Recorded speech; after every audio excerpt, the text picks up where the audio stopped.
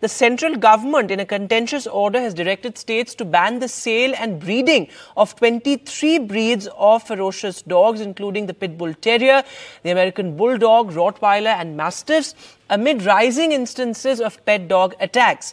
The directive issued to states and union territories bars people from keeping as many as 23 breeds of dogs as pets. The centre also said that these breeds of dogs, which have already been kept as pets, should be sterilised to prevent further breeding. Ishika Verma is now joining us live on the show. So, Ishika, in the past 2 years, you and I have reported on various such stories where, children in slum areas, residents of posh societies have been attacked by stray dogs and also by pet dogs. That has been a very contentious issue, and particularly in Delhi, as you would know, this is a very contentious issue within RWAs, and you would find, a divided house everywhere. How has this gone down with the residents of Delhi?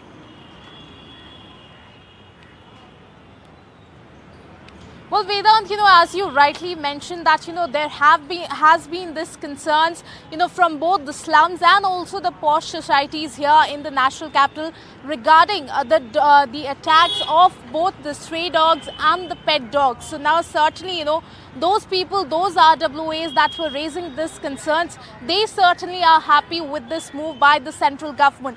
Now, the central government has in fact issued directions to all the states, in fact, to put a ban on 23 as to what they describe ferocious dog breeds to be kept as pets. Now, these, 23 breeds, and as you rightly mentioned, include the American Bulldog, Pitbull, Wolf dogs and others. Now, certainly here, the letter also goes on to say that the local bodies need to ensure that, the license is not given for keeping these dog breeds as, in fact, as pet dogs. Now, certainly this has come after, many cases of dog attack had been reported from across the country, after which the Department of Animal Husbandry has set up a committee. And this committee, in fact, this committee had referred these 23 dog breeds as dangerous for human life. So certainly, the people there who had already raised these concerns, they are quite happy with this move by the central government. But certainly, those who already have this as pets, they have also been issued direction to make sure that, these dog breeds are now sterilised. So certainly, a move that will certainly, make people who have faced this issue, who have faced these dog bites, previously, they are very happy. But certainly, those who had, raised questions on the authorities, certainly there is, criticism coming from their side as well. Over to you. Ishika, thanks very much for joining us with that update. And, as we've seen in the past 2 years, this has even led to violence in various societies and housing colonies here in the national capital region. And it is certainly a very contentious issue. What is the solution? Well, Adnan Khan, a dog behavior expert, is now joining us live. Thanks very much for joining us, Mr. Khan. So, well, nobody can deny that this is a real problem. This menace of not just the stray dogs, but, pet dog attacks as well. But is this a solution? Because we've seen that, sterilizations have not worked in the past. And many would say that the only solution perhaps could be to understand the complexities of dog behavior and, take such sort of steps in accordance with that. And sterilizations have never really worked.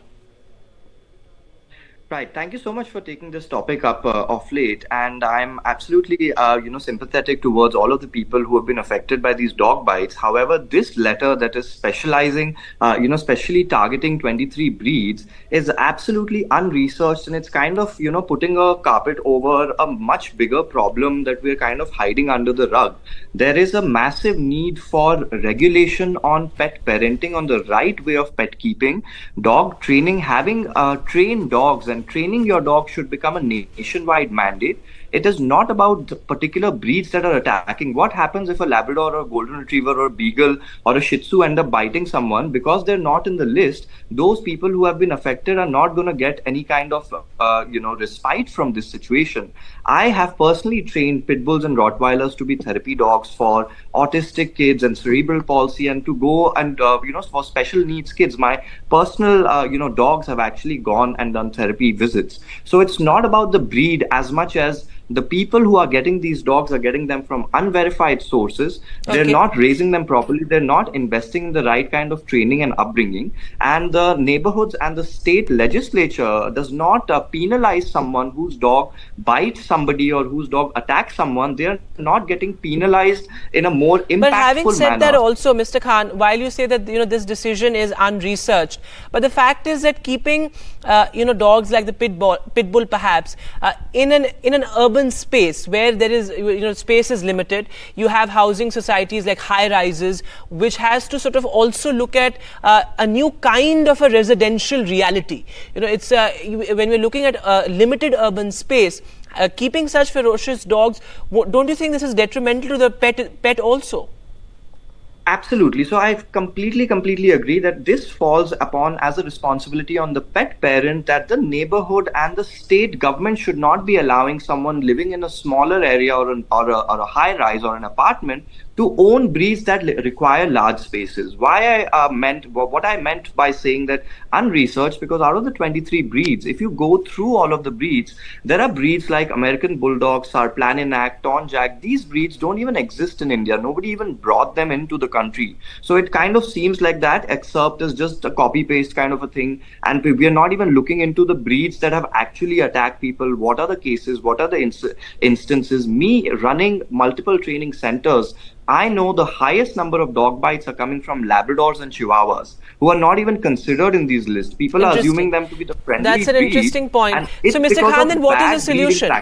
Then what is the solution? Because this is also a very immediate problem. You see, while of course you say that this requires research and some sort of consultations with stakeholders and all of that, but it's a very immediate problem, and that it requires an immediate solution as well.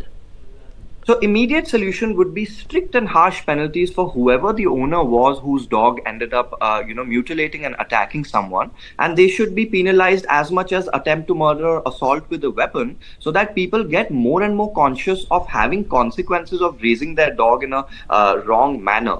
Right? And it's not the breed or the caste of the dog that was responsible for it. It was the person who took the owner of bringing the dog in and then not giving them enough training and exercise. So that person should absolutely be penalized, not only financially, but they should be serving time in an institution, so that them and people around them should realize that it's the punishment of badly owning a dog and not picking the right or wrong breed, basically, because this is narrowing on the basis of castes in human beings, that only certain type of castes are violent and others are not.